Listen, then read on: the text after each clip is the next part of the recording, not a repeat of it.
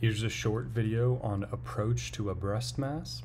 I'll be showing this short algorithm on how to approach a patient with a palpable breast mass and then giving you some tips on the history and physical for a patient with a breast mass. So let's start with the algorithm. First, if a patient comes in with a palpable breast mass, you're kind of going to stratify what you're doing based on their age. Let's start with the simplest case in adolescence. If you have an adolescent and the mass is not concerning, meaning that it has the following features. There's only one, it's firm, it's pretty well circumscribed, it's mobile, it's cyclic with their periods, so it becomes tender slightly before their periods. It's likely a benign fibroadenoma. You can observe a mass like this, but this is really the only mass that you should just observe and do nothing else. And even for the benign fibroadenoma, you do want to reevaluate the patient in 6 weeks. This gives them 1 or 2 menstrual periods to see if the suspected benign fibroadenoma decreases in size and tenderness. And if it does, then you're done with that patient. But again, remember that this is only for patients that are adolescents, and this is only for masses that are not concerning. If the suspected fibroadenoma increases in size, you're going to move on to imaging. So let's talk about the kinds of imaging that you'll do for your patient. So if your patient is below 30 years old, you're going to start with the ultrasound and then add a mammogram if necessary. If they're above 30 years old, you can start with the mammogram and then do the ultrasound. The reason for this difference is that patients that are under 30 years old tend to have more dense breasts, and this means that the mammogram is less accurate. So if they're under 30 years old, start with the ultrasound. If they're over 30 years old, start with the mammogram. In both these cases, you'll get some features of the mass. We'll talk about the more cystic appearing features, and then we'll talk about the more cancerous appearing features.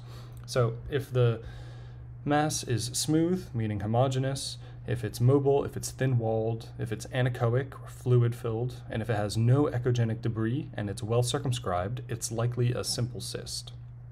If the simple cyst is asymptomatic, you don't have to do anything. You can just observe it if it's not bothering the patient. If the simple cyst is symptomatic, if the patient feels pain or pressure, wants something done about it, you could do a fine needle aspiration where you go in and actually pull out the contents of the simple cyst. If it's a non-bloody aspirate, meaning it's clear, straw-colored, green-gray, it could be weird colors, but it's not bloody, and the cyst resolves, then you're done. You don't have to worry about cancer. If it's a non-bloody aspirate and the cyst is still there, you still see some like loculations or some parts of the mass that are still there, or if the cyst recurs over the next few weeks, then you want to move on to imaging, and that's usually ultrasounded, guided core needle biopsy. So you want to remove to imaging and removing that mass. If the simple cyst was identified and then the fine needle aspiration showed a bloody aspirate, then you also want to do an ultrasound and remove the rest of that mass. You can also consider additional imaging in this case to get a better idea of what you're looking at. So in general, in the cyst pathway, you can leave it alone if it's not symptomatic. You can remove it with fine needle aspiration if it is symptomatic. If it comes out non-bloody and it just goes away and you don't see it again, that's great. That person has a low risk for cancer.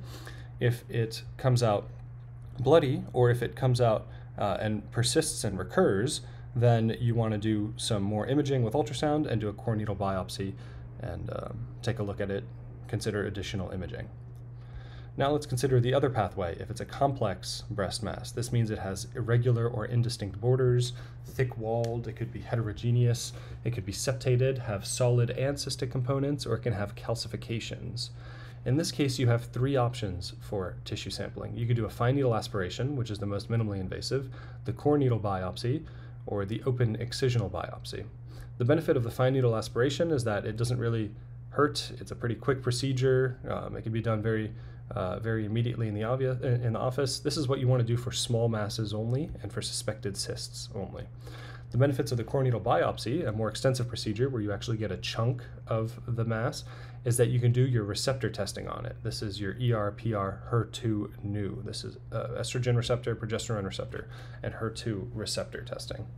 The benefit of the open excisional biopsy is that you can actually remove the suspicious mass in its entirety. You can then do frozen sections, send it to pathology, and they'll give you a characterization of the pathology of the mass. So this will be for diagnosing a type of cancer.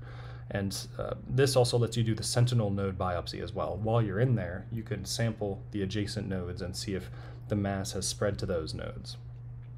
Once you've done your tissue sampling, you can then consider different treatments based on the findings of your tissue sampling. You might consider surgical resection. There are a couple options for this. You could do a wide local excision versus a lumpectomy or a total mastectomy. And again, you can remove the lymph nodes if you found that those contained spreading of the mass. You can also consider radiation, and lastly, you consider chemotherapy.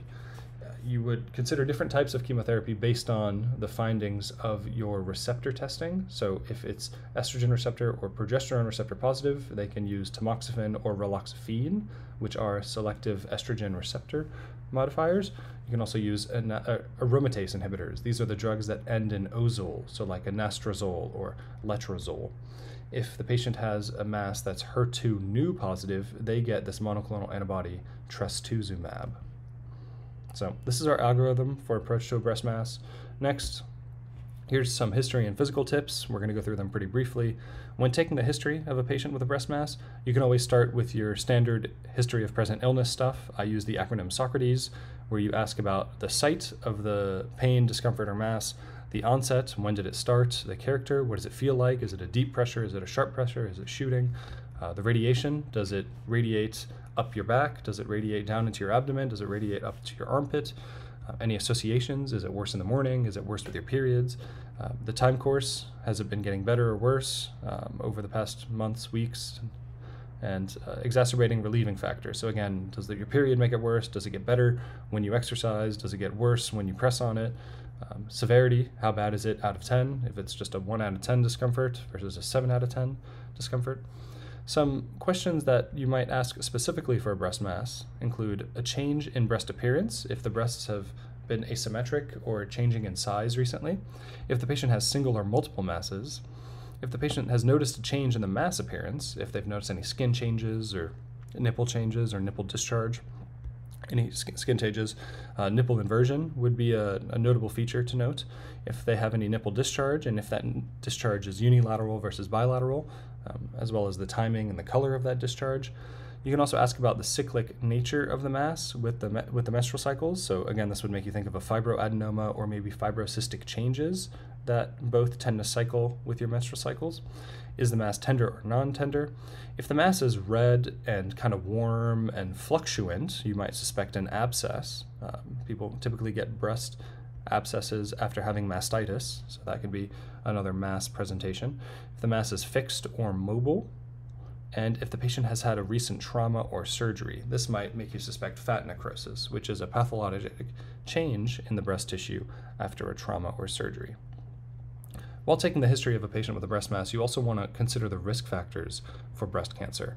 Essentially, these risk factors amount to the amount of estrogen exposure. So all of these kind of relate to estrogen exposure. The more estrogen you've had in your lifetime, the more predisposed you are to having a breast mass. So older people have had estrogen affecting their body for longer. Younger menarche, so if you start your period earlier, you'll start being exposed to estrogen more frequently and earlier. If you have older menopause, same idea. You've had more cycles to expose you to estrogen. Use of OCPs, so if you take oral contraceptive pills, those contain estrogen. That'll be more exposure to estrogen. If you're obese, estrogen is made in peripheral adipose tissue, and that'll be more exposure to estrogen there. If you have high bone density, that's a sign of estrogen because estrogen helps build your bones. That same estrogen can also cause breast cancer. If you have no or low parity, so if you don't have too many kids, that means that your body never got a break from having periods while you were pregnant. So that can also predispose you to breast cancer. These are just risk factors. These don't mean you have breast cancer, just to get an idea of your patient's risks. Other risk factors include family history, only really relevant in first-degree relatives like your mother or your sister, and the gene testing, BRCA1 or BRCA2 gene testing would be indicative of breast cancer. Next, on the physical exam, in general, like most physical exams, you want to inspect first and then palpate. And when you inspect, you can also look for these features: changes in breast appearance, size, symmetry, any discharge, any nipple inversion, any skin changes. There are some specific signs that are concerning for cancer, and these are worth knowing. So I've kind of listed their pathology here, as well as what you might see on physical exam. If a breast mass has invaded the lactiferous ducts, that's a sign of nipple, or that might manifest as nipple retraction on exam. If there's epidermal infiltration by neoplastic cells, you might see scaling or ulceration on exam. If the mass invades the suspensory ligaments, also called the Cooper ligaments, you might see skin retraction. If the mass obstructs the dermal lymphatics, you might see this peau d'orange appearance, and that's a sign for inflammatory breast cancer. It kind of looks like the skin is bunching up because the lymphatics are blocked. You have kind of a backup of lymphatics, and the skin is, or the fluid is kind of accumulating under the skin, and the skin is kind of dimpled down, and it makes it look like orange skin. So it's called peau d'orange, sign of inflammatory breast cancer. If you have invasion of the mass into adjacent breast tissue, it might be fixed and not mobile. Remember, this is in contrast to a fibroadenoma that was kind of mobile, singular, and cyclic with periods. If the mass has lymphatic spread to regional lymph nodes, you can also notice axillary lymphadenopathy. So in addition to inspecting and palpating the breast, you do want to make sure that you palpate the armpit as well. So when you're doing an exam, you not only want to palpate the breast up to around the nipple in a very systematic fashion, you also want to palpate the armpit when the patient is sitting up so that the breast tissue doesn't get in the way of the axilla. So this was just a short video on approach to a breast mass. I hope it was helpful. Thank you for listening.